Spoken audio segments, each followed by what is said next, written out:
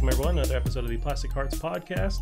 My name is Fonzie. I'm joined by my co-host, indie game dev extraordinaire, Gavin Jones. Gavin, how are you doing? I'm just like a saucy meatball over here. Is that because of the heat? I see the sun is setting on that side. Does it bake you in that room or what? What's going on? Oh, my super glowing. No, you're good. It was a little toasty in here. No, I didn't have a clever thing to say, so Nor did I. Those were the very first words that popped into my mind. So I was just watching Last Week Tonight, and John Oliver said, like, the meatball is the anal beads of the Italian cuisine. So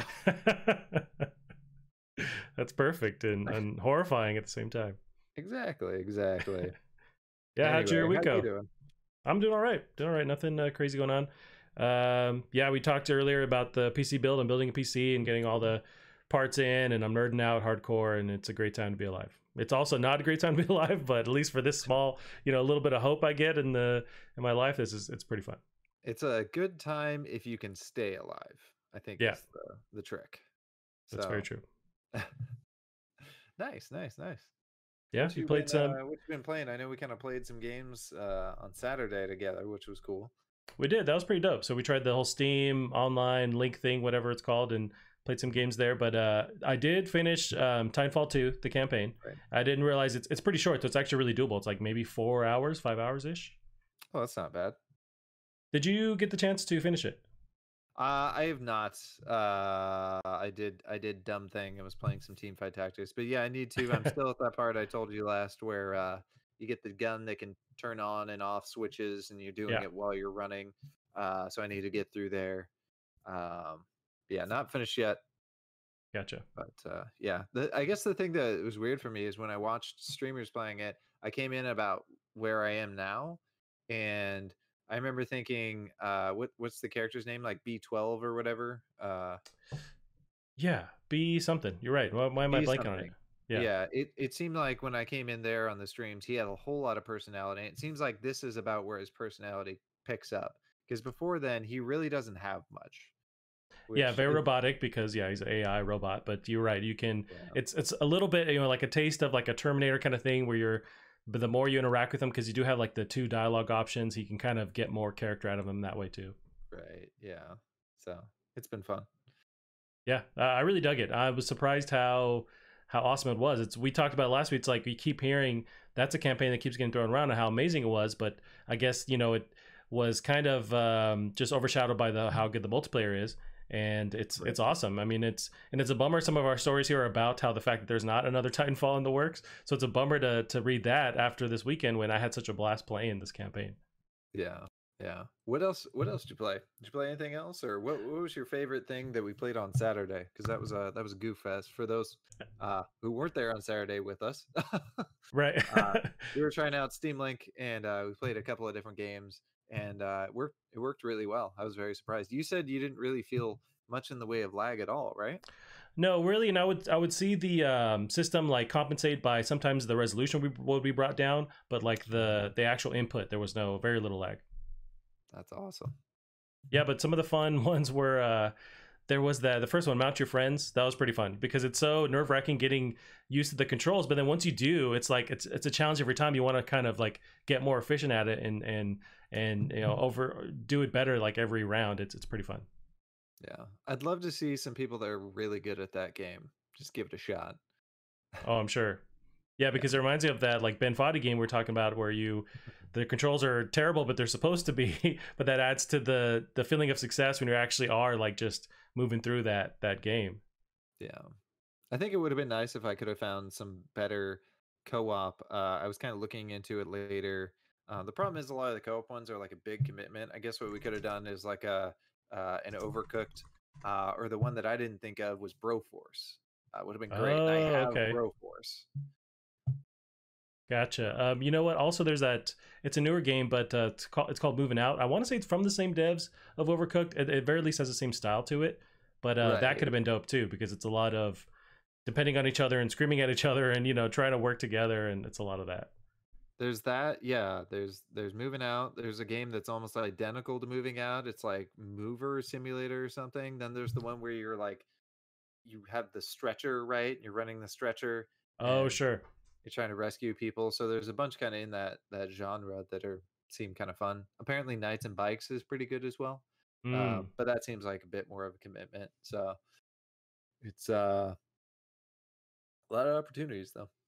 You know what I did try a little bit as well on the Switch is that game. It won a couple awards, maybe last year or the year before that, but it's called Garagoa, if I'm pronouncing that right. It's like that puzzle game where you keep overlapping stuff to make sense of what's going on. So Gorogoa, Garagoa.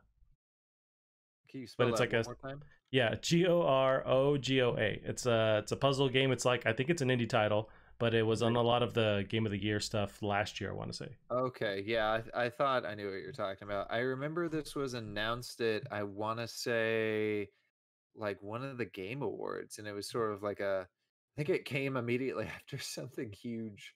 Um, but yeah, it looks really cool. Have you beaten this? Or are you I still? haven't. I just kind of lightly dabbled into it, and you're. It's really cool because they don't tell you what to do, so you're just kind of tapping along and manipulating stuff and figuring out the puzzles, and they do it in a brilliant way where you feel like you are figuring it out, in real time. But yeah, it's really cool, really beautiful. It's like a storybook kind of style to it. But I remember hearing such good stuff about it, and so it was like I don't know $5 on Switch, and so downloaded it, jumped in, and yeah.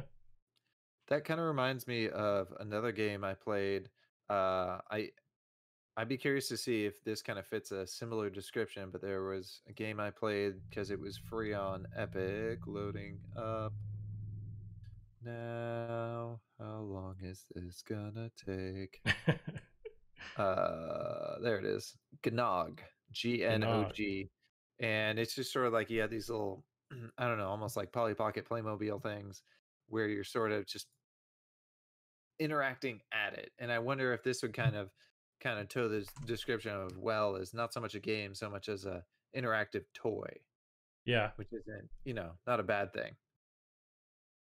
Right. Yeah, I want to play more of that. It keeps reminding me of how much that one game kicked my ass. Is it oh god, it's like Baba's You. Yeah, there you go, Baba's You. Oh, gotcha. It's Really? just That so level fucking of hard. difficulty? Well, it doesn't remind me of that level of difficulty, but I was playing it and I kept thinking the whole time, it's like I wish I was smart enough to play Baba's You. I wanted, finish that. I want to see how, because I imagine that was just the beginning where I tapped out. I imagine it kept getting just more and more complicated. I don't know how anyone has ever beaten that game. Looking at a speed run of it, I'm just like, I Oh understand god. less by the second. The one other game I ended up playing was some Teamfight Tactics, which Ooh. is nice and relaxing. And I was actually thinking about something else on the way home because I've always really wanted somebody to do a game, whether it's very rhythm based, right? And like the Yeah. combat is very rhythm. It's so impossible to really do that because the player's always going to throw off the rhythm. And that's something they even said with Crypt of the Necrodancers. There's a huge window for error because right when you need to be your most precise is usually when you're most freaked out and you're going to be your least precise. And there was just like a thumping song on my way home. Like somebody should do that with the tactics game. They just have the attacks go to the rhythm and maybe like the song changes up. So maybe, the bass picks up. So you want like more characters out there that attack at the rhythm of the bass. And I think you could do something really interesting with it. But that being said, I think these tactics games sort of have a reliance on you want to have familiar characters that people see it and they kind of know what they do. It sounds like Disney now has their own uh auto chess game and we'll see it, but Oh, I think that's going to still have that reliance. So I don't, gotcha. You know what that for that reminds reason, me. I'm out. Yeah, you're talking about the rhythm-based stuff. Did you ever finish or jump into that Switch game? It was the Zelda. Cadence of Hyrule. Yeah. Did you ever try that? I really should, considering I liked Crypt of the Necrodancer. I think the Right, only thing I didn't like playing Crypt of the Necrodancer on a controller. I really like playing it on a the dance pad. keyboard. Yeah, Okay, dance pad. I never did play it with a dance pad. I have a dance pad to play it with, but I never did because at the time I was living on the third floor and I gotcha. didn't want to, you know, I could Right. I could smell all the weed that my downstairs neighbors were smoking. I didn't want to kill their buzz with all my stompy stompy. So No, you get your wooden clogs on or whatever. You wait till 3 a.m. and that's when you start playing. right. Well, I mean it served them a little bit right for the one time where they decided to scrape all the paint off the ceiling at 1 a.m. Oh God. And I don't think that's weed. Then they're doing something else to be like thinking there's stuff on the walls. I need to scrape the walls down. No, the paint was falling off. I guess they just moved in. We didn't know new people moved in. It was like the brother of the person that lived there previously. And I guess they constantly kept a dehumidifier running and a humidifier running at all times in that bedroom, which just causes all the paint to fall off Sure. everywhere. so, Yeah. so yeah, they decided to scrape that at 1 a.m. Man, neighbors Anyway. suck. It's like, what the hell is going on? Just across the board, neighbors always suck. Right. You never, yeah, it's always, I mean, that's why it's usually better to be upstairs neighbors. I rarely had a problem being the upstairs neighbor. Right. Yeah. You No know what? elephants Have above you been and you are watching? those elephants. Have you been chipping away at your movie backlog? I know you mentioned like last week you were just watching a lot of movies. I was just watching, yeah, I forget everything I've been watching. I know I watched, what's that Matrix-like movie with, Batman? Matrix-like movie Equilibrium? with Batman. Is it called Equilibrium? I want to say. That sounds vaguely familiar, but I don't think I've watched that. Yeah, I think that's it. Now, Batman, Christian Bale or a different Yeah, Batman? Yeah, it was Equilibrium, which is basically like the Matrix, but not. It's about Okay. these people that take pills so they have no emotions, and then he stops taking his pills, and he's got to fight the system, and it's over the top and ridiculous. And I will actually defend it. This is a great movie.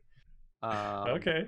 The one I was watching last night though that killed me was Jesus, what was it? Highlander. Well, I've never watched the original one. I think I've started it. This is my third time starting it. Because I realized I've seen the intro at least twice because the intro is so lame that I quit out after the intro. Sure. And the rest of the movie is just about as bad. The story sucks. The acting sucks. And the worst part is this is like an action-based movie. And I don't think they have a fight choreographer. They damn sure don't have actors or stunt doubles that can work with swords. So it's like they're coming at each other with their swords in slow motion almost because they really want to make sure they're not accidentally hurting each other. And then it sounds like a piano noise when they do hit. I don't know if that's the actual noise that swords make and they just replace it in other movies. It's Interesting. bad. It's really bad. It doesn't even cross over to so bad it's good. So that's wow. Now it has the main dude. He's Raiden, right, in the Mortal Kombat movie. He's like a well-known actor. that is him. Yeah. Holy shit! Forget his name, I but thought he looked familiar. I think his accent is so fucking weird in the movie. He sounds like Tommy Wiseau in The Room. yeah. And so I thought wherever, because I know people don't know where Tommy is from, right, because they can't identify that that accent. So I figured wherever this guy's from, that's got to be where Tommy's from. So, wow. Okay. Although I do need your HBO login info so I can finally catch up on the Watchmen. Now's the time. I've been watching a lot of time. I've been watching Daredevil. So it's time. The show. Yeah, which is fucking great. Oh, absolutely great. Have you been watching any movies or TV shows? I did. Last night I watched for the first time in a while the original Predator. Oh, fuck yeah. Yeah, it's, man, you can't go wrong with Predator. It's such a good movie, and like it still holds up, you know, like with the effects they do. They really sneakily or like slowly reveal the Predator, you know, they don't show too much, which makes it even more scarier. The dialogue is very over the top, but that's just kind of how it is. And then it's crazy to like watch Schwarzenegger again because he's so fucking jacked in this movie. It's like just at the highest capacity, I think. Like he's like crazy jacked in this movie, and I just got to give props to him. Like he kind of single-handedly created that action genre. I'm trying to think of like before him, who was that guy synonymous with that kind of movie? I feel like he created that lane. So I was watching a thing on that, and he basically did. So there was beforehand it was your 007s. Everyone was very suave, dressed well. When Conan came out, he was really the first, and they even told him, like lots of studios told him, nobody wants somebody that jacked. So yeah, Conan was the first, his big break. He had to work hard to get that break, and once he had it, like that's what everyone wanted. So that's how you got your Stallones. Yep. I was watching Running Man, by the way. That was another one. I haven't seen that. Great. You haven't seen it? No. Stop the podcast right now. That one's aged better than just about everything I've watched this side of Con Air, because Con Air is fantastic. Oh, I saw you were watching that too. Yeah. Dude, Con Air was that's the best one I've seen. It's I think they did that movie on purpose. It's so crazy. Well, I remember with Con Air, there's that iconic scene where the plane finally goes through. Is it like downtown, like Las Vegas rather? And they use miniatures, and that's why it looks so cool. And that scene still holds up because it's all miniatured stuff. That was with miniatures? Yeah. It looks fucking like someone's crashing a plane through downtown Las Vegas. That's the thing. That's the power of miniatures and like practical effects. Is that's what ends up holding up, and you can still make it look like it's really happening. And imagine now you can throw some CG around the corners and edges, and it just makes it even more seamless. Yeah, just like they did with Star Wars. Did they? Well, they did that. Yeah, they did the original remakes of Star Wars, and they replaced all the puppets with CG. Sure. It looked like garbage, but no, that's not the way to go. I totally agree. Like that's how you throw the CG in the sides and the corners and the backgrounds, and that's why Mad Max Fury Road, you can't even see the CG. It looks so good in that. Right. So you just throw it in appropriately. Right. Shit.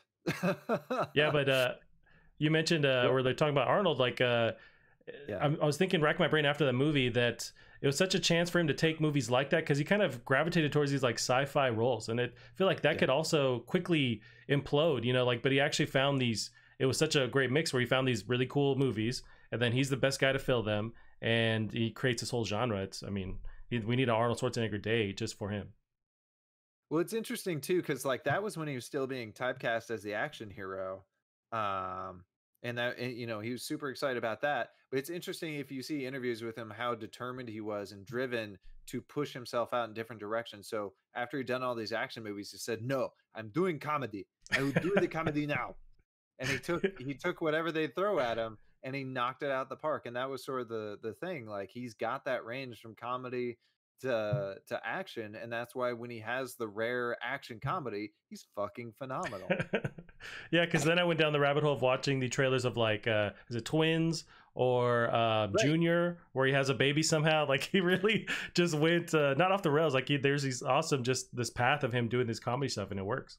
Right. Junior was, for the longest time, I described it to people and no one knew what the fuck I was talking about, so I thought I dreamed Junior.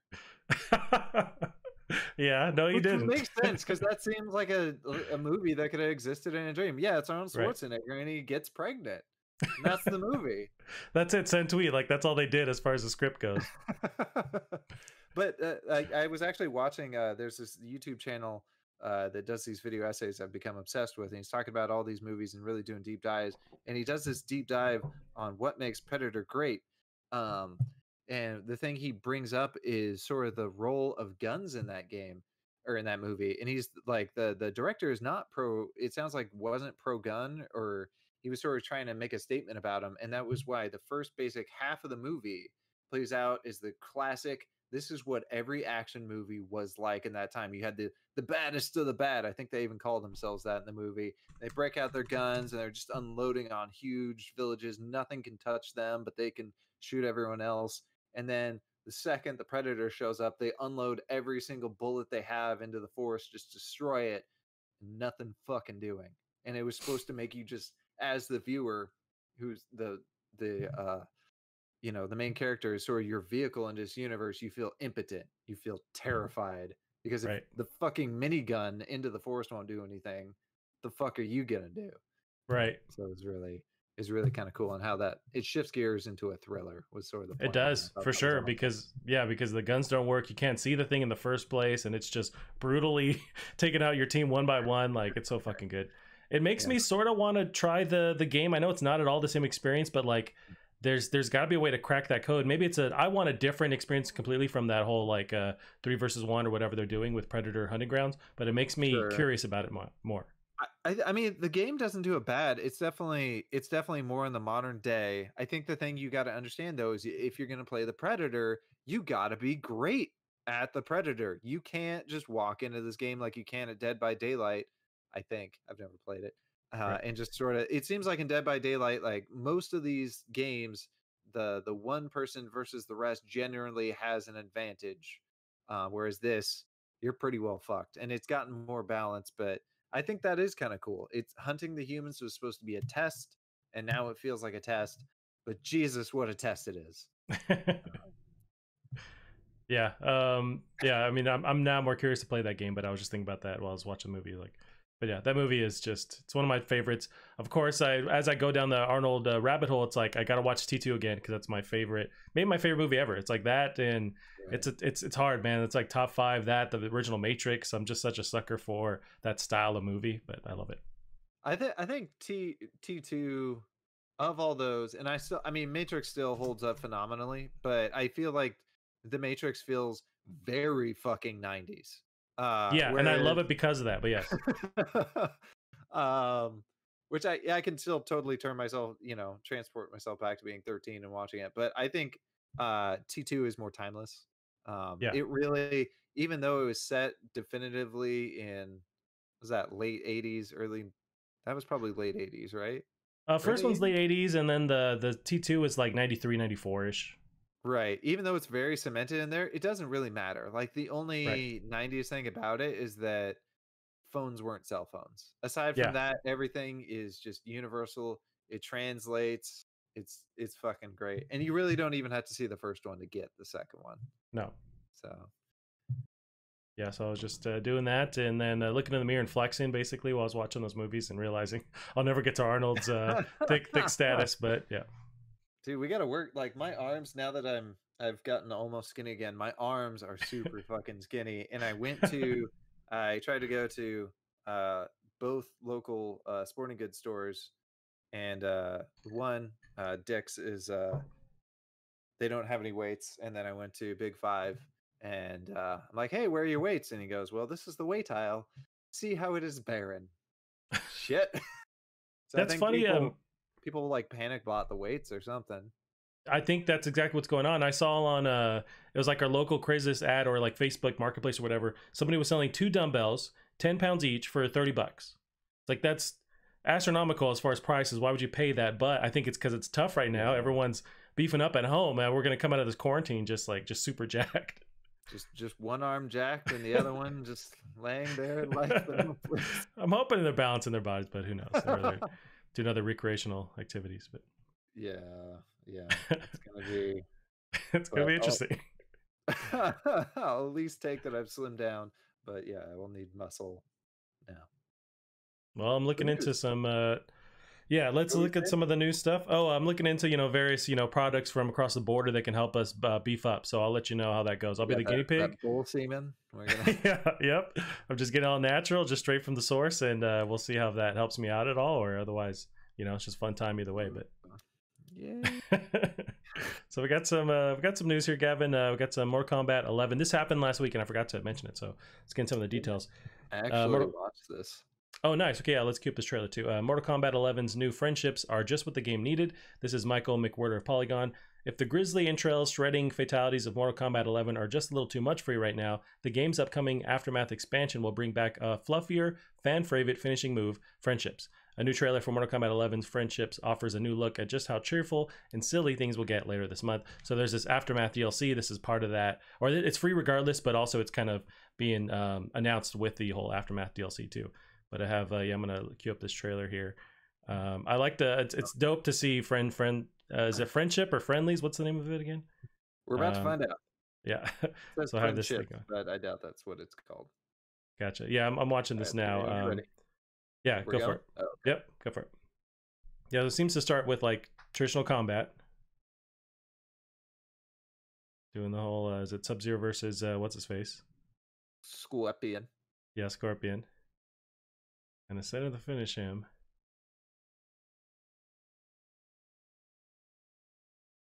yeah. So you're seeing the bear show up first, but yeah. And it's just no holds barred. Yeah, it's pretty dope. I love this because it's a great balance to how horrible the action is, like how gory it is. So like, why not? Especially now, lean into this. What the fuck with Arnold? Yeah, on the bike. Oh, that's amazing. Yes. Got the pinatas and Raiden.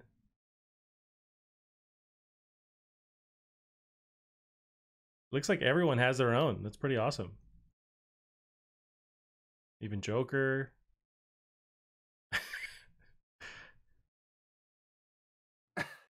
Yeah, this is dope. The Liu Kang dancing. The free for all. Yep, it's part of the Aftermath thing, May 26th. It looks like Jax at the end, shredding on the shredding on the saxophone.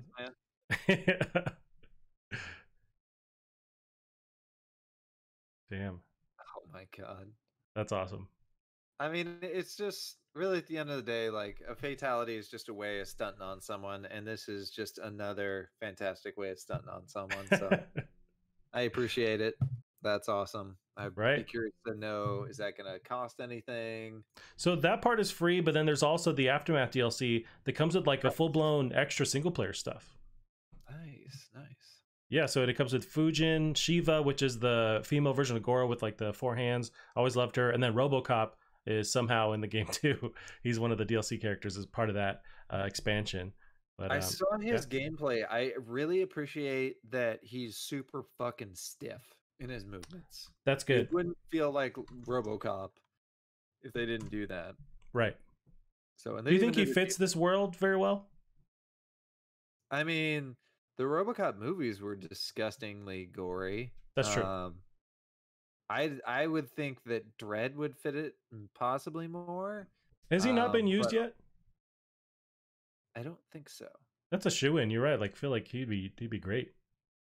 Yeah, I'm trying to look right now and see if now that Evo is online only, if it's in Evo Online.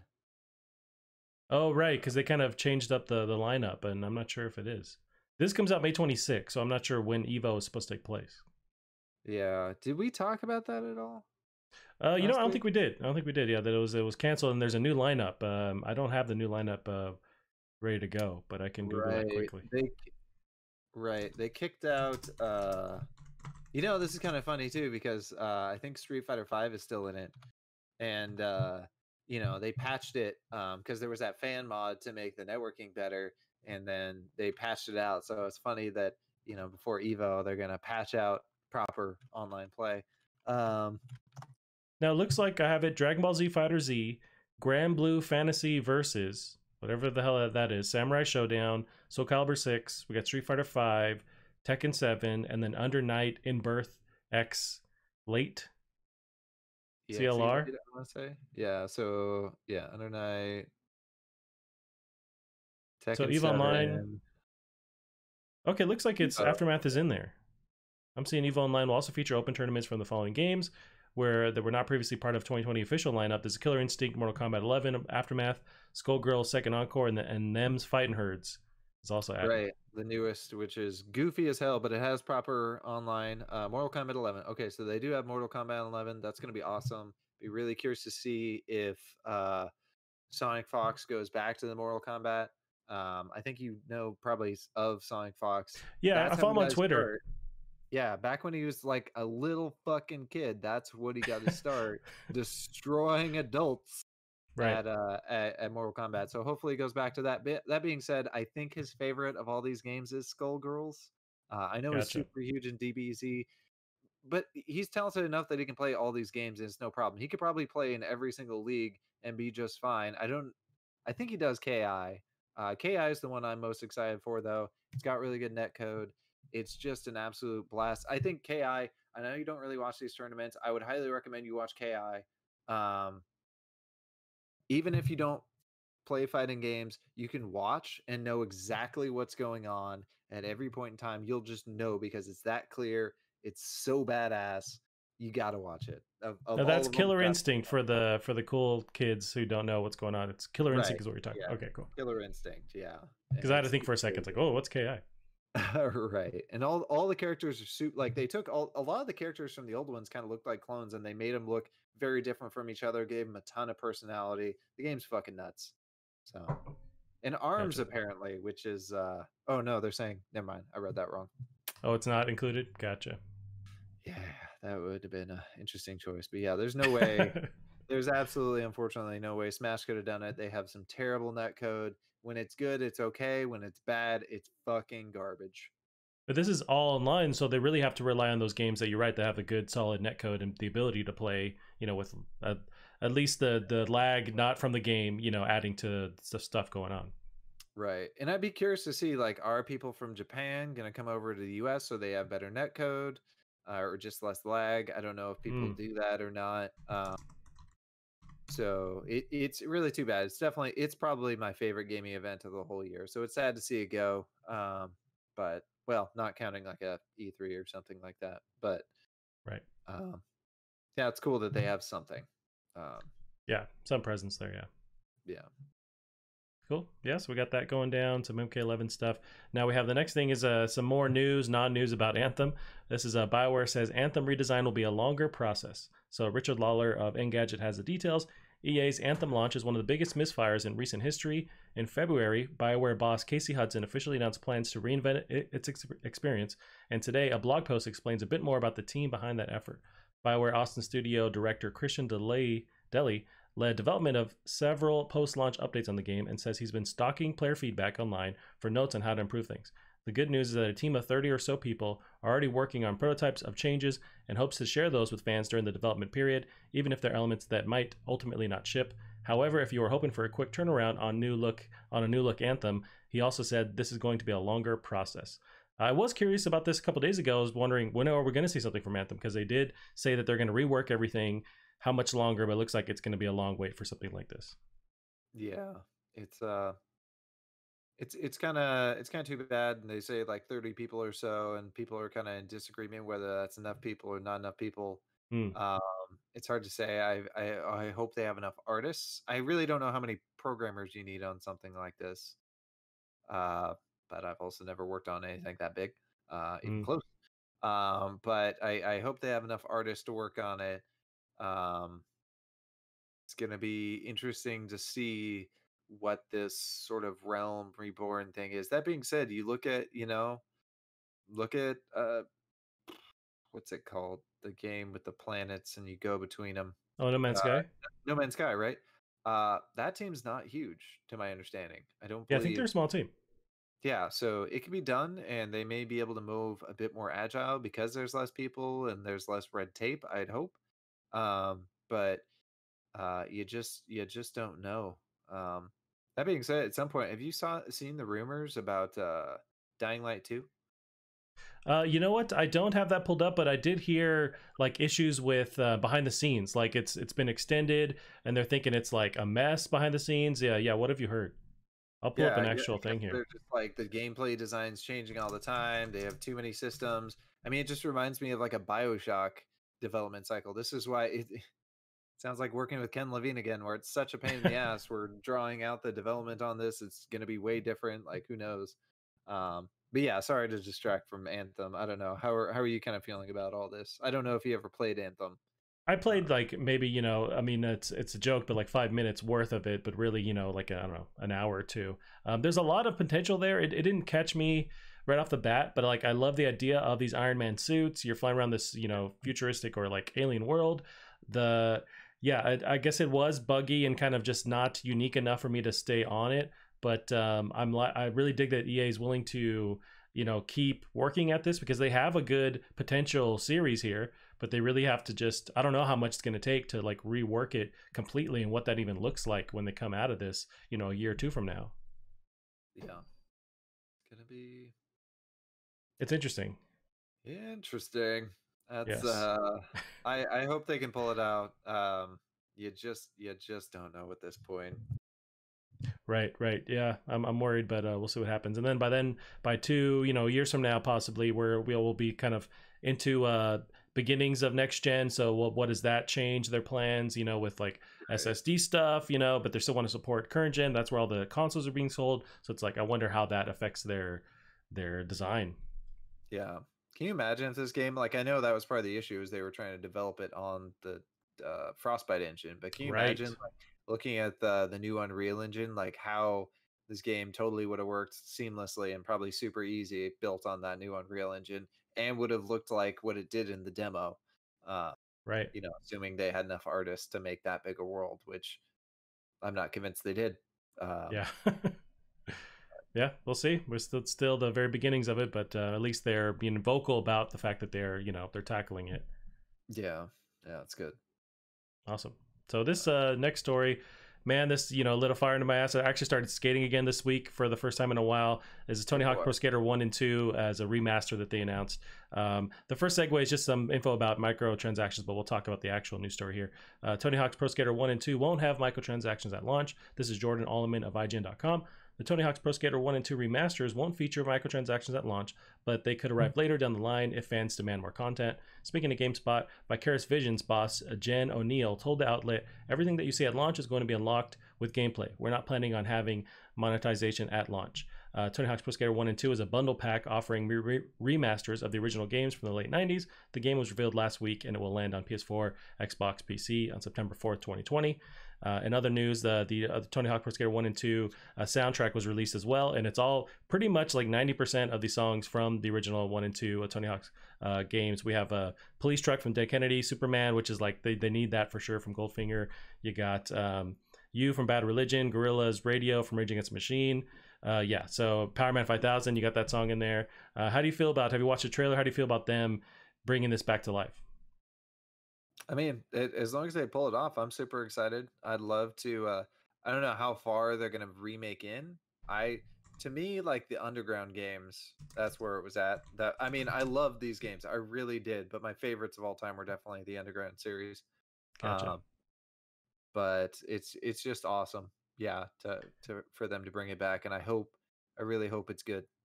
Yeah, the one of I the first two questions I had when I heard of this and they finally launched a trailer was, okay, who's making it and are the songs in there? Because those are the two, like, they have to be on point. And with Vicarious Vision, so they did the Spyro remaster recently. They did the Crash Bandicoot remaster recently. They did the Nitro Crash Bandicoot Racer. They did that remaster again. So like they have the pedigree to handle this. So I feel at ease that they're doing that. And I think that they're going to supply something that's on par, and they have to nail it. They can't, like, especially with THPS 5 being such a shit show, like they have to nail this. I think the thing that kind of worried me going, or that I didn't know how to feel going into it with the music is I kind of for me the Tony Hawk games, every single one had such a phenomenal soundtrack. It was almost like the Vans Warp Tour CDs, where it was a big mix and it would introduce you into all these bands and songs you hadn't heard before. So I was kind of expecting with this one that they'd have a bunch of songs that were brand new and kind of doing the same thing. Um, so I was kind of hoping for that. But that being said, that soundtrack is absolutely timeless. There was a small list of songs missing. Oh, Let's there see. is, Here yeah. are the songs whose art showed up in the art, but are not on the playlist. No. Here are the songs missing from the playlist and the art. So what we think they're missing is Psycho Vision, which I remember I didn't actually like that song on there. Committed by Unsane, Out with the Old by Alley Life, B-Boy Document 99, and Bring the Noise by Anthrax and Public Enemy. Oh, that one's a dope. That's a banger. That sucks that that's not there. Right. I feel like overall they got most of the songs as much as you can, because that's a nightmare. I imagine doing the licensing with stuff like that. So I'm applaud that they even got the songs they got. So that's really dope. Right. And they have Worlds Collide by Power Man 5000. So that's the main. Sign me up. Yep. I think I used to listen to that one on loop. And I played on the N64 version where they just had the music and Wow. no lyrics. So I remember when I found out that song had lyrics, it blew my mind. Yikes! You're playing on 64 with no lyrics, just the music. Were you a Mormon or something? Like, what the hell is going on? Right. That's not a good That's just setup. the way the 64 one was. I remember Damn. Superman. I think Superman is one of the few ska songs that I don't absolutely hate. Same here. And I think I may only not hate it because of this game. I think if I'd heard it outside of this game, I'd be annoyed as hell. But it's just gonna take me back to being a little kid. Right, the nostalgia is super strong with a lot of these songs, and that's what does a lot of the trick is that you remember playing the game. And you mentioned something earlier, which is sounds just like it's such a dated reference now, but like the idea of mentioning a Vans Warped Tour CDs, like that, just that sense Right. alone is such a time capsule. Like none of those things are around anymore, basically. Man, those were so cool. And it's nice that Vans Warped Tour is still a thing, I think. I want to I don't. say. They don't. Well, I mean, they can't do events now, but like they finally stopped them. What, like 2 years ago, a year ago? Like it was a big deal when they kind of, yeah, they did the last sanctioned tours. You know, I was mad the last one my buddy Joe went to in Chicago. I guess Alexis on Fire played. They got back Nice. together and played it, and I'm fucking missed it. Yeah, they actually put out an album recently. They got back together and they were doing tours. Now they can't Oh, tour right now, legit. but yeah. Holy shit. I didn't know hmm that. I know it was very under the radar. Like I didn't realize that either, but yeah, they're back together. That's awesome. I'm gonna have to Yep. look that Yeah, up. but I'm super stoked for this. That's one of my favorite games ever. Is those first two. You did mention a good point. The fact that like the first games introduced a lot of people to different genres and different bands and stuff. They kind of could have done something like that with this bringing it back to life. Also bringing a new soundtrack. But I guess if it's a remaster, you got to have those original songs. Maybe when they do the next entry, assuming this sells well, then that's when they actually do like a updated list of artists and genres. And I don't think I want to listen to that, but I guess Yeah. that'd be fair to do that.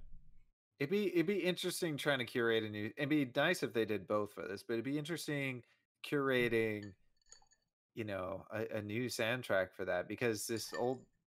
I mean, these were that kind of songs for this culture. I don't know what is it. What are they? What do skaters listen to I don't nowadays? know. Is I think it they're flossing. I think they're dabbing, but that's about it. I don't know what they're actually. I'm not. I don't have the my finger on the pulse when it comes to that stuff.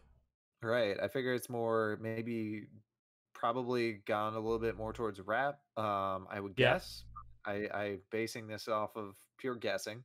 Um, Yeah, I I would don't. say that's fair. And I'm sure there's still some punk rock stuff there as well, like whatever new genre. But it's like it's tough. But I think you could still do a good job of like bringing people into the best, what those genres have to offer, paired with the gameplay. But Yeah. I'm hopeful that now we're in a good time where like that's possible. Like a year ago, months ago, we thought that this couldn't happen, and now it's possible. Right. Right. So Yeah, hopefully, we'll see. yeah. I can't wait. I tell you what, I can't wait, Gavin. Yes, And if that's they want to September remake 4th. the underground games while they're at it, of course, I don't know if like Bam Margera and the likes of them would want to come back for two and just Uh, one, just underground one. You can do just underground one. We don't yeah. necessarily need two. No, I say you just do one, and but now everything's possible where you could remaster the third, you could do the fourth, maybe do those standalone ones because they're kind of beefy games at that point. There's so many different features and locked into each game, so maybe you do those single on their own, and then you do underground on its own too. Like that could be really awesome. Yeah, yeah, absolutely. Nice. Let's go into our next article here. We got Respawn marks its 10-year anniversary with a new Vancouver studio. So Rebecca Valentine of Games Industry and GamesIndustry.biz has the details. When Apex Legends launched in February of last year, Respawn Entertainment had laid the groundwork for its momentum through deals with content creators and its plan for a sudden surprise release. But speaking of GamesIndustry.biz, Respawn COO Dusty Welch says the game's sudden popularity took the studio by surprise, reaching over 1 million players in its first 8 hours, 10 million in 3 days, 25 million in a week, and 50 million in its first month. It's popular enough that Respawn is opening a new studio in Vancouver just to focus on its continued development. This will be Respawn's second location alongside its existing studio in California and will be led by a team including Head of Operations Henry Lee, Team Director Stephen Ferreria. They, along with the Apex Legends game director Chad Grenier, will join Welch. Some of the philosophy behind opening a second studio primarily for Apex Legends was to alleviate some of the struggles of the California team, giving it room to breathe and more total personnel to focus on the game. It's a move that seems to track with past comments by Respawn CEO Vince Zampella about Apex Legends being updated less frequently to ensure its developers weren't overworking. Also in the news with that is there's no new Titanfall games in the works. This is from also an interview with Vince Zampella, CEO of Respawn, mentioning there's nothing in the works. There's a quote here. You see the little bits of stuff coming back through the lore in Apex Legends. He added, at some point, I would personally like to see some kind of resurrection here. We'll see if we can make that happen, but there's nothing in the works. But yeah, Gavin, how you feel about the new studio and Respawn just focusing on Apex, on the side?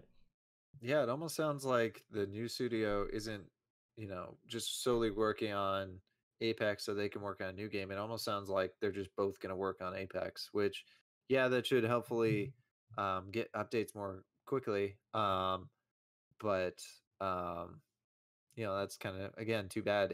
The Respawn is a super talented studio. I'd love to see them make more original IPs, or Yep. do something else in that universe, or work on a new Titanfall 2. Um, but And they have, so they've done that Jedi game. They have Jedi Fallen Order, so that's also under their uh, umbrella. So maybe they can now. You'd have to imagine that game sold so well that they're working on the beginnings of a sequel to that. So now they can focus on that. But apparently, what they've sacrificed is Titanfall 2, because now that with those two things, with Apex and potential sequel to Jedi, it's like I guess maybe there's no more room for something else. yeah, yeah.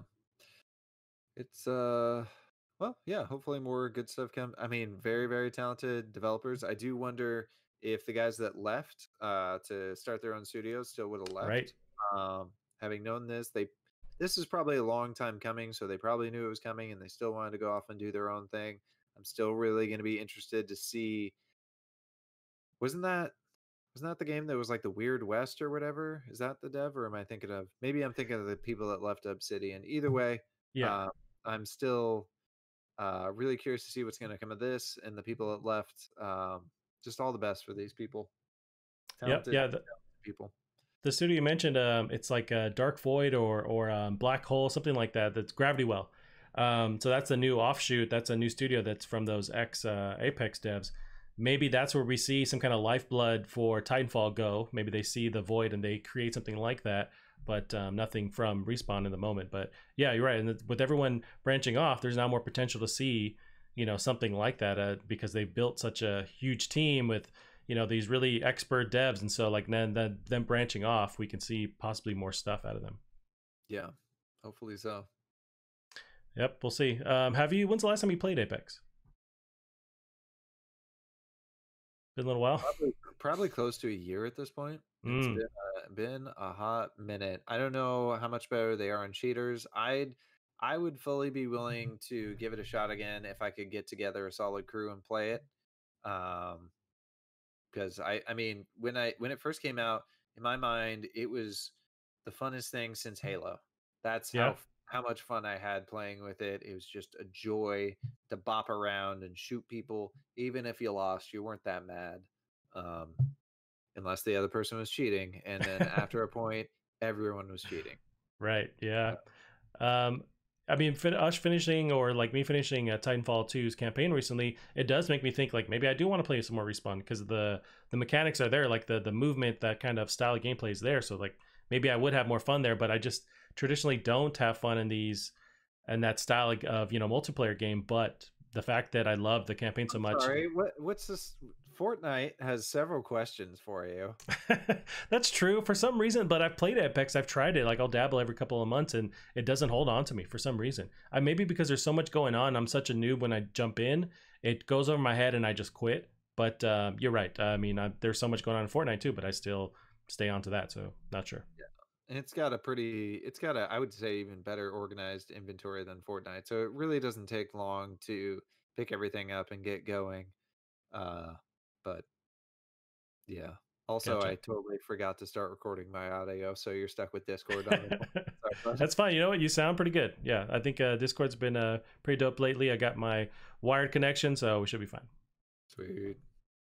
Now, Gavin, our next story here is a Ghost of Tsushima gameplay, open world details revealed. This is Jonathan Dornbush of IGN. Sony and Sucker Punch have finally revealed more about Ghost of Tsushima, the upcoming PS4 exclusive, which tells the story of Jin Sakai, voiced by actor Daisuke Tsuji, during the first Mongol invasion. Thanks to a new Tsushima-focused state of play, we now know a lot about the next game from the infamous and Sly Cooper developers. There's a link to the gameplay there. So I don't know if you've watched the trailer or the gameplay at all, because it's like a lengthy, like 18-minute gameplay. Yeah, I mean, I was at work when it came out. I could only really watch so much, and um, or I could only pay so much attention when it was running. So Yeah. I watched it when it was happening. I think I was at home. It's crazy dope, man. Like it's such a beautiful world. It's kind of amazing how beautiful this game looks. They go into depths on the gameplay with you having the ability to play like as a like a sneaky version of this character, or like a buffed up samurai where you just go at everyone head on. The actual combat looks really dope. It's such a stylized world too, with this like feudal Japan setting. It's pretty amazing. Like watching the trailer, I was actually having these crazy thoughts where it's like maybe I'm anticipating this more than Last of Us 2. So if I'm thinking of like ranking these like first party PlayStation games, this one is like, because it's so new and such a different experience, man, I'm super stoked for it. But yeah, I can't wait. This is what, a month after Last of Us 2. I think it's July on this one. We still really don't know that much on it. That's true. They did show a lot of the gameplay, but they kept a lot of the story stuff behind the scenes. There's still mechanics you don't know about. But one thing they're really toting is like the open world aspect of it. Whatever you see, you can go to. Very much like Zelda. A lot of Zelda vibes where there's not just like these markers everywhere. It's just you see something visually that catches your eye, and that's where you're supposed to go. Like that's how you find things in the air. That's how you find or navigate the world, is you look at the actual environment, and that's how you know where to go. There's no like quest markers apparently. It's really, really fucking amazing. I'm very impressed by it. Right. Which could be interesting with this game if it turns out to be basically Breath of the Wild, but prettier and has tighter combat. Then it could just be, it could do gangbusters. This could be the new big thing. I'm pretty sure this studio is probably set up to develop this faster than Nintendo, so they could be pumping these out even faster.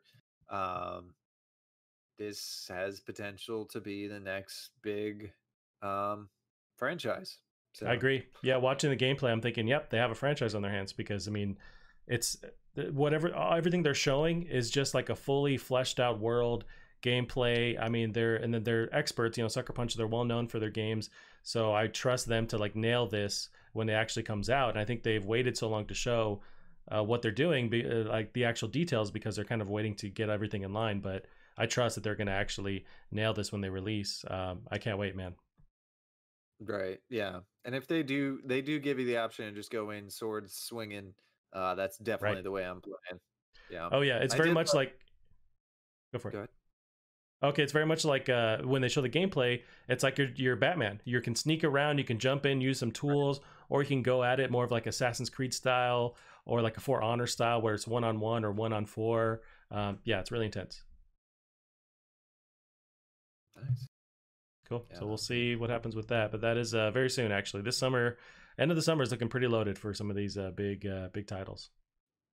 Oh, you brought up a game here I wanted to bring up. Uh, Yeah. So okay. Maneater. I need to see this trailer, but I think Destructoid described this as the gaming junk food we need right now. So I'll Nice. start whenever you do. Okay, so I'm going to hit play now. Okay. And Yeah, we're I haven't watching seen this Maneater. It's like a gameplay story trailer or something like that. And it. I'm not sure. Even Do you control the the shark? Is that the whole thing? Yeah, so it almost looks like you're running around like eating people like Tony Hawk style, like building up combos and stuff from what Okay, I've seen. So yeah, just trying to defeat or eat all the I'm people on already your on team. board. Yeah, big cool looking levels. The thing that's got me very excited is Tripwire doesn't make bad games. Mm. Tripwire, every single game has been awesome, and they also have some. Oh my god, that's ridiculous. They also have the best game feel out there. I mean, what's it? Anyway, I'm not yeah they familiar with what they've made before, but I'm just drawing a blank. they made this one right, something Rising Sun or Rising Tide, I forget what it's called. Oh, okay. The game that for me that really, whatever, let me just look them up here. Yeah. Tripwire Interactive.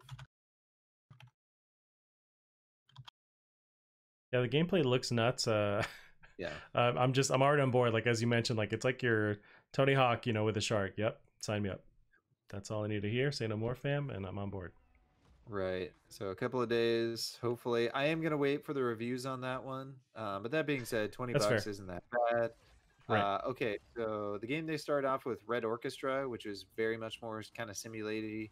Um, and then they did Rising Storm 2 Vietnam. But for me, the game that they made that's so amazing is Killing Floor and Killing Floor 2. Oh, Uh, nice.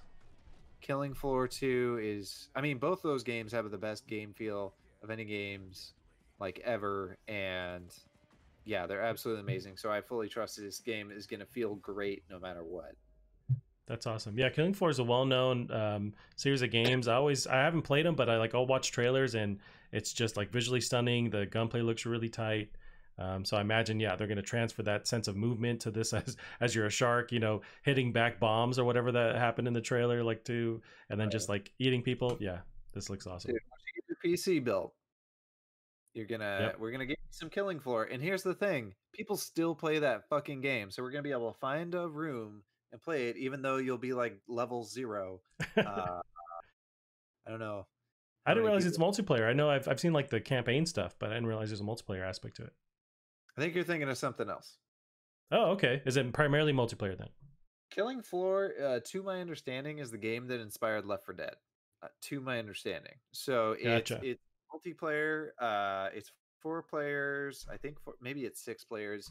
Versus, it was a horde mode style game of you versus the Zeds, which are not quite zombies. They're like the science experiment gone wrong, and a lot of them have like giant blades, attached to their arms, and they're just Yeah. coming at you in huge waves, and it's just fucking awesome. So once you get your PC, we're gonna play some Killing Floor, bud. It's the probably one of the funnest horde modes out there. Gotcha, gotcha. Okay, yeah. I guess I assumed you were just playing this alone, but yeah, you're right. I'm looking at gameplay, and it's almost like a Left 4 Dead style. That's really cool. Yeah. That being speaking of, there's another game sort of in that vein that I might have to buy. Deep Rock Galactic is finally out of early access. It looks fucking awesome. I've been watching lots of streams of it. I'm probably gonna buy it. It doesn't look that demanding to run. It's just this low poly, awesome looking game, sort of in the vein. Maybe a bit of a Left 4 Dead or more of a Vermintide, but really it's sort of its own thing. It's about that mining, trying to get in and get those minerals and get back out. But you definitely don't have enough ammo to take on all these bugs, so you need to get out before the shit hits the fan too hard. It just looks like a blast, and it Interesting. looks I haven't really heard of this. cool. The destructibility is awesome. There's some of the bugs can actually, cover up the holes and stuff and block your paths.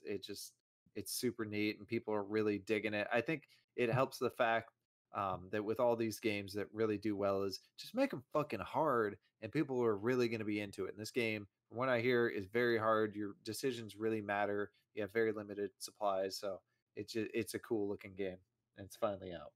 So you're mining. It looks like you're like traversing deeper and deeper into like a cave system, and it looks like you have like robot buddies, and then you're fighting enemies at the same time. Yeah, yeah. Gotcha. Yeah, it looks up. I'm seeing the guy like mine for gold and whatnot. Yeah, it looks really cool. Never heard of this. Oh, you haven't? No. That was also one of the cool ones, little indies that was announced back at uh uh what's the at a Game Awards. And I remember Oh, seeing gotcha. like, oh, this is like Minecraft but with guns, but it's very different. But it Gotcha, does have gotcha. really cool destructibility. That's what it looks like. Yeah, I will once I get my PC. Another game I can add to the list and of games. Hopefully, I'll actually play this one and not just throw it on the stack of other stuff. Right, right. Nice, Gavin. Well, I wanted to end basically on this one. You had some thoughts about the Unreal Engine 5 demo. So the PS5 Unreal Engine 5 demo was shown off last week. It was part of the Jeff Keighley like Summer Games announcement stuff. So before getting to the details, some of the things that they boast that they can do with this new engine are stuff like, so I have some of the quotes here, using movie quality assets that consist of hundreds of millions of polygons for environment and character models, a new dynamic GI solution called Lumen, no LODs or pop ins. It's apparently out and like full force 2021. But what were some of your thoughts on the engine? It looks beautiful at face value, but like, do you think under the hood maybe there's something else going on? It's really hard to say.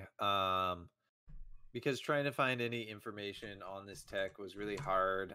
Lumen, to be fair, they've been working on since I was in college. They've been showing demos for it, and I think it's just finally they're finally able to have enough processing power to get it. I have a feeling they could probably make Lumen work. I'm guessing this gen, because to my understanding, uh, the Hunt uses a extremely similar system, and that's part of the reason why the Hunt looks very good. That's Oh, Crytek's okay.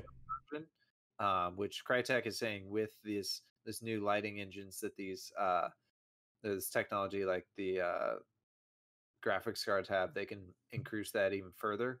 Um, but yeah, so that had it, and this has that now, and it's going to look gorgeous and it's doable. Um, the for me, a lot of the big things are they have these additional networking stuff that could make stuff so much easier. You'll get matchmaking, you'll get stuff. It sounds like hosted, like all these really cool features that normally would take a team of devs to work on. Now they've gone from, I think, taking money after you reach $5,000 or something like that. Now they push that up to 1 million, which is really Right. huge. So it's really neat. But yeah, that big one is nanite. Trying to figure out what the fuck that means, and it's really hard to find any data. I was able to find a somewhat thorough breakdown on Digital Foundry, but even then, I'm not sure if they had their facts right. It seems like they were kind of comparing it to, um, you can look at baked normals onto a model, which is where Now you take explain bake to me as well. So is that just like already established effects? It's not like real time rendering. Does that make any sense how I explained it? in some cases, with a lot of times with lighting, that's how it's done. So they'll take rather than doing the bounces in real time, which traditionally are not possible. They'll take the room, they'll do all the bounces from a few static lights that are never going to move, and they'll bake that in to the level. So it'll always look really good, but when you add other lights to it, it won't look as good as those ones will. And that's not too terribly expensive. I mean, people have been using that one for years and years and years.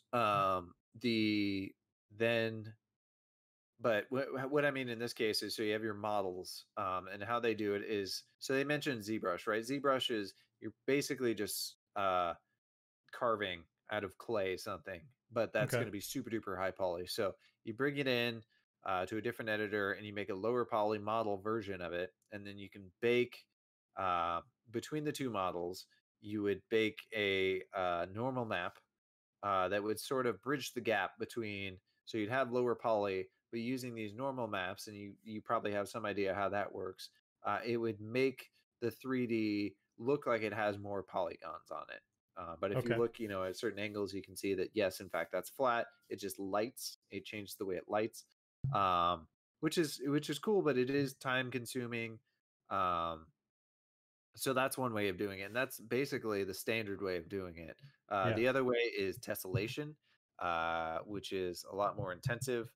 We've finally gotten to the point where it's not as bad. Tessellation, a great example, is the amazing looking mud in Red Dead Redemption. Um, Gotcha.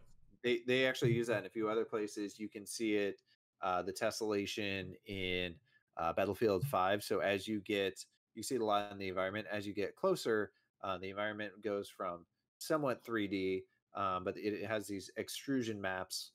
There's a better, like height maps, I think is the term. So it's a height map basically on top of another height map. So it extrudes more. You see these cool looking rocks. But that does have an issue where it sort of bubbles up as you get closer. So I'm Okay. told kind of what they're doing here is some sort of weird. It's more like the hype maps, but it's better, and I don't fully understand. So it sounds like there may be some form of baking, but they didn't make it clear. But the thing is you don't have to go in and adjust the model yourself, which I don't necessarily know how much of that believe. It's very confusing. They said you're going to be loading in 4K textures to do this shit.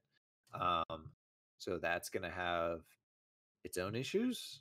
Yeah. Um, and that's why you're probably not going to be able to run it on current gen systems or what's now the current gen, which is going to cause issues too with um, smart updates where you have or whatever that's called, Smart delivery. Yeah. smart delivery, right? So where you have your one version that's on one disk and it plays on both, you're still going to be having modelers doing both versions for a while. I really don't know how realistic it's going to be. We're going to have to see.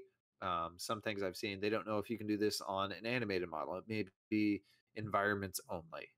Mm, So we just don't really know the limits, but it is super pretty. I was very right. impressed. My computer definitely can't run it. And that's going to be the other thing. Do we need a solid state drive plugged in right next to your graphics card and your CPU? Are we going to have to change the way motherboards work on PC? Was this a terrible time for you to build a PC because it's about to be obsolete? God damn it. It's entirely possible if this becomes the new standard. So it's So sort of a that weird reminds me, thing, Skitty. there's a quote from Tim Sweeney, CEO of Epic. He's working with, I guess they're working really closely with Sony with their whole like super fast SSDs. They're thinking that like that's the future.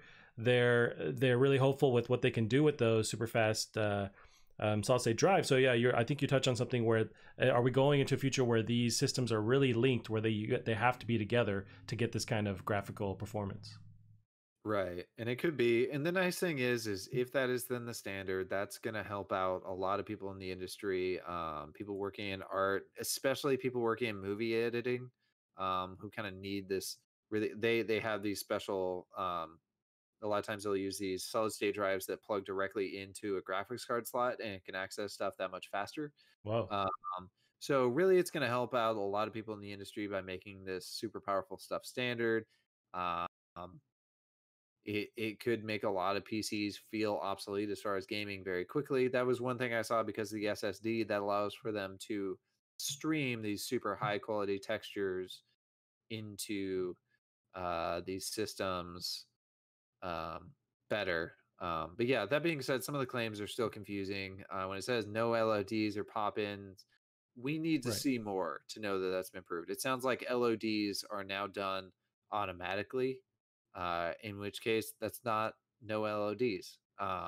It sounds like there may still be pop-in, but they think they've disguised it properly. Well, have they? It kind of comes down Gotcha. to users. So we're not really going to know until we see it. Um, and again, all those LEDs and pop-ins, that's still going to need, they're still going to need that for iOS. They're going to need that for Android. Current gen, a lot of times they're going to need it. So until I'm proven wrong or otherwise, in which case I would love to be wrong. I don't Right. think um, but if they have it that way and you can do the super high res stuff, then shit's going to start looking like movies. And that lighting's already going to help dramatically with making stuff look like movies because that lighting was amazing. Yeah. Yeah, in the demo, how So they're adjusting the lighting to in real time seemed really cool. One thing I yeah, found interesting, and they've gotten some heat online, yeah, as much as, I don't know how much attention to pay to it, but there is a scene where the character is shimmying through a corridor, and that's traditionally used to like help you load stuff on the other side of the animation. But they're claiming that was just kind of like a directional choice. They decided for the character to do that, and not for that being a way to like load other stuff, because that's the whole thing. They're promising like very small load times with this kind of tech. You don't have to do these traditional the routes of like hiding the rest of the level. So, but I noticed they got some heat online for that demo. What happens in the demo, anyways? I think it's weird that they're going to complain about that, but then they show that part where she jumps down like the entire city as it's crumbling. Like that's crazy hard to have that all loaded in memory. So I don't think they use that to disguise. I'm sure it was loading. I'm sure this whole thing was streaming Yeah, into the computer. Um, but that being said, I mean, maybe I'm wrong, but I think they were probably using that to get the rocks really close to the camera and show how good it looks when everything's right. close. Um, but yeah, that being said, because they went into that room and they had all those models, and then they were in there for a while, so that could, in theory, be a load time. So if we're having to load a ton of shit every 5 seconds, that could be an issue. But again, we have solid state drives, so a lot of Right. times, I don't fucking know.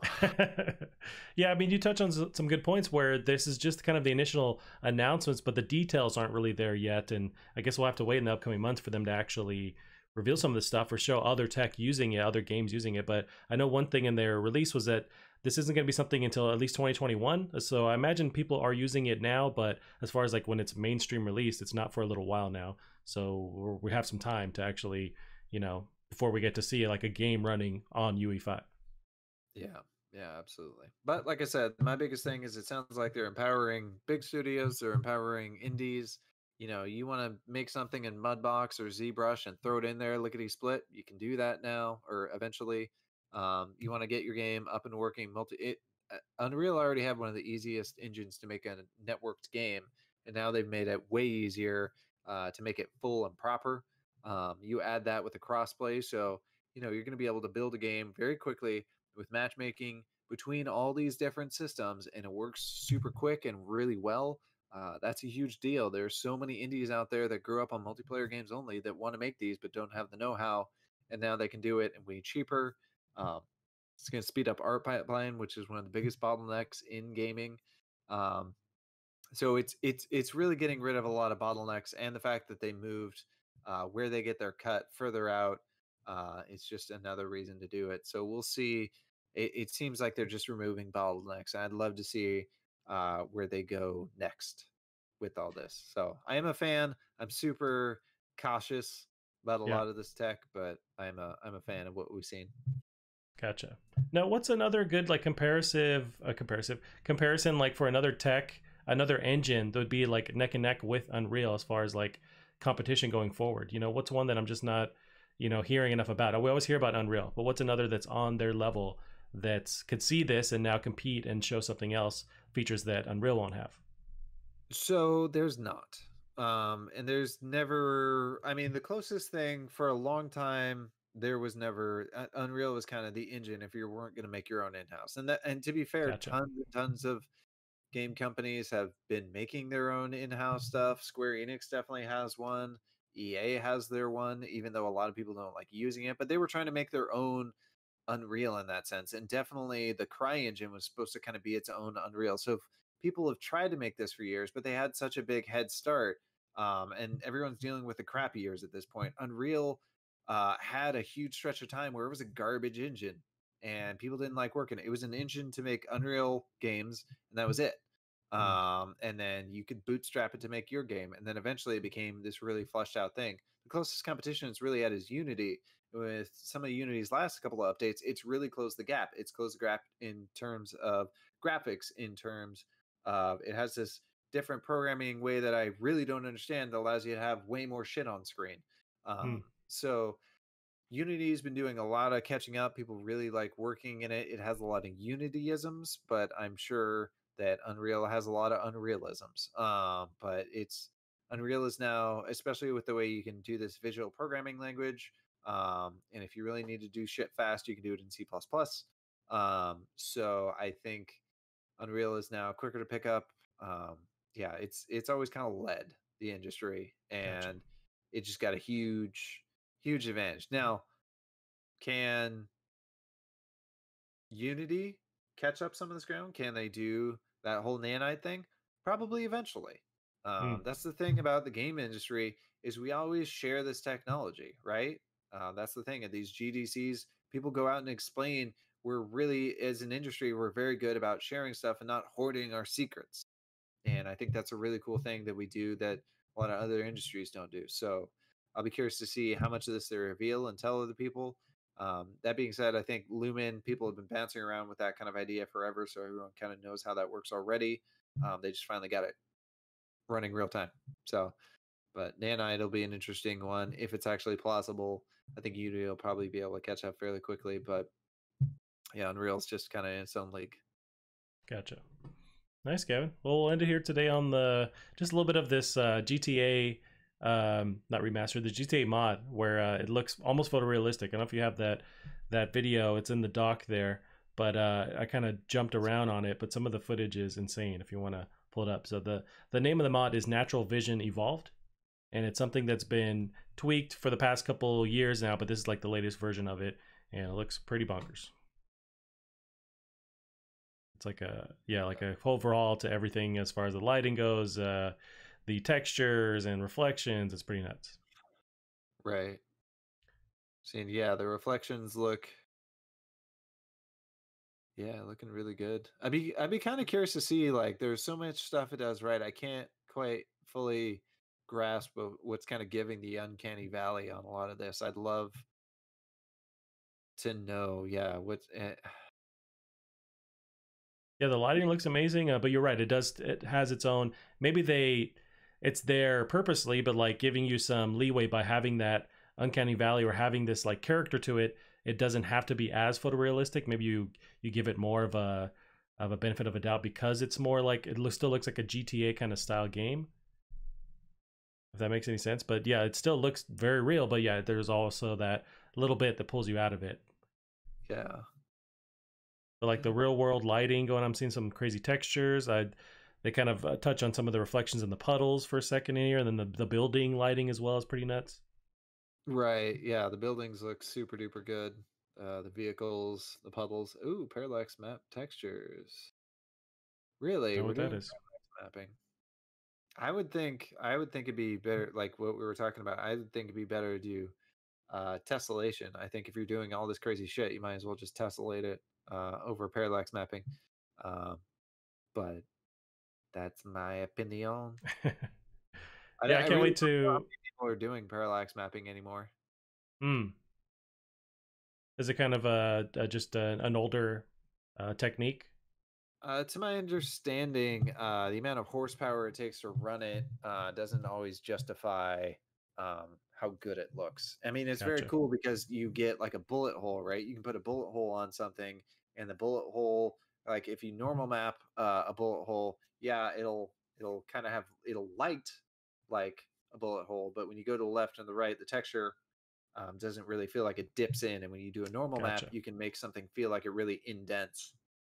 Got cat hair in my mouth. So that's sort of the neat thing it can do, and I suppose they can do a bit better with that. So that's one of the cool things normal mapping can do. You can do those cool indents, but it requires a shit ton of horsepower, and I don't know that graphics cards have ever uh,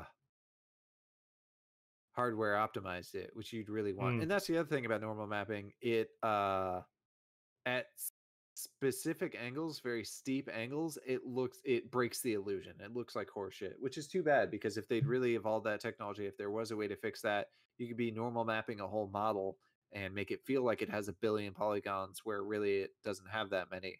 Um, yeah, I just don't know how far that technology's moved forward. I don't feel like it really has Gotcha. since Fear One. I remember that game looking pretty dope, but yeah, I can't wait now that I have this PC build going.